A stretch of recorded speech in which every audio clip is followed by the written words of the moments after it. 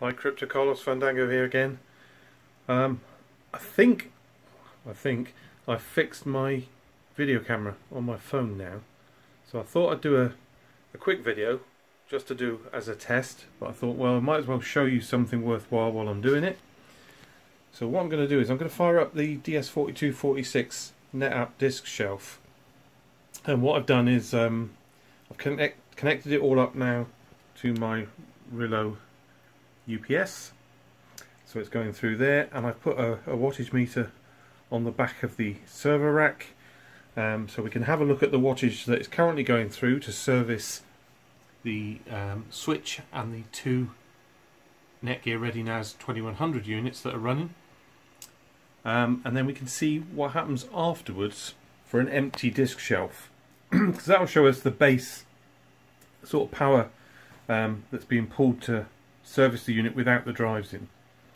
Now obviously they do say, and I've yet to prove this myself, that by putting SATA drives instead of SAS drives in here, we're looking at 5 to 6 watts per drive additional on top of what the disk shelf needs, and it could be anything up to 3 times that for a SAS drive equivalent. So definitely SATA's the way to go in this unit. But I've also heard rumours that if you're putting SATA drives in here, you might be able to get away with just using one of the 2 power supplies that are in the unit.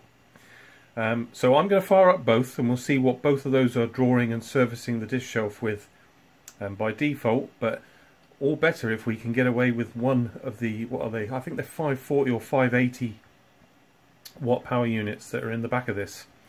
So let's go around to the back.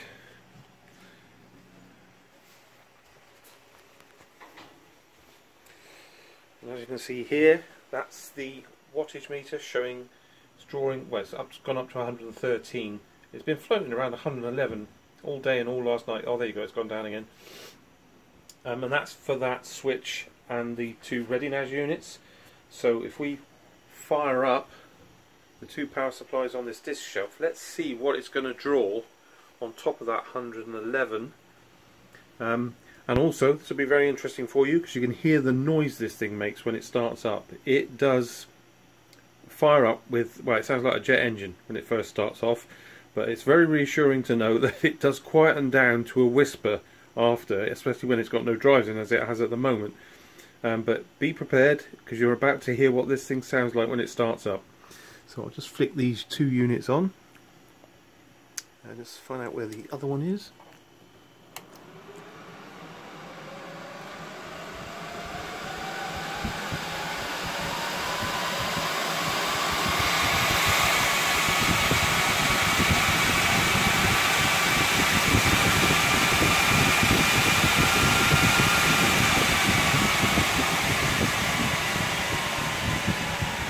And it's very brief when it fires up, and there you can hear it's quietening down now, and it doesn't even get quieter than that when it's empty.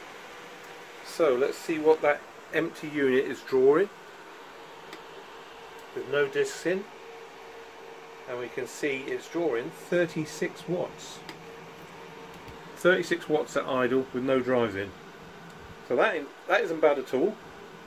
If we estimate the 6 watts per drive in there, that's not going to be a bad unit to run. It's going to be quite economical, I think. So that is surprising to me. I wasn't expecting it to be that low. An extra 36 watts at idle like that. I thought it would draw a lot more than that, just sitting like that. But you can hear it's quieting down beautifully now. And if we go round to the front,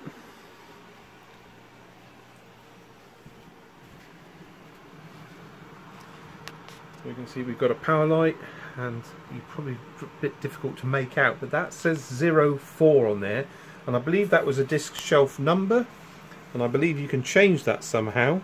I thought there was a switch to cycle through some different options on the front, but it looks like it's going to be a bit more complicated than that, and we're going to have to get,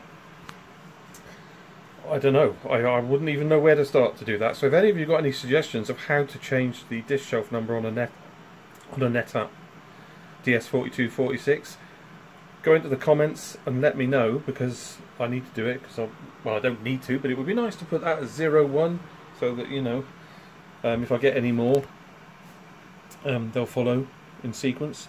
So yeah, anybody who knows how to do that, put in the comments and tell me how you do that, because that would be very helpful. But anyway, so 24 bay disk shelf at idle, 36 watts, did we say? Or thereabouts. It's actually gone down to 34 now. So not bad at all for empty unit. I can't wait to get my first 18 terabyte SATA drive to put in here, and we'll have another look once we've done that and see what it pokes up to, and then that'll give us an idea and a forecast for when we have the thing fully complemented with drives. So I hope that's been useful, and I hope the video is not shaky, and I hope it's not going blurry as it has done in so many videos previously. I think I've got it fixed now, hopefully. So until next time, please subscribe, please hit the bell notification icon, give it a thumbs up, it's always appreciated, and I'll see you soon.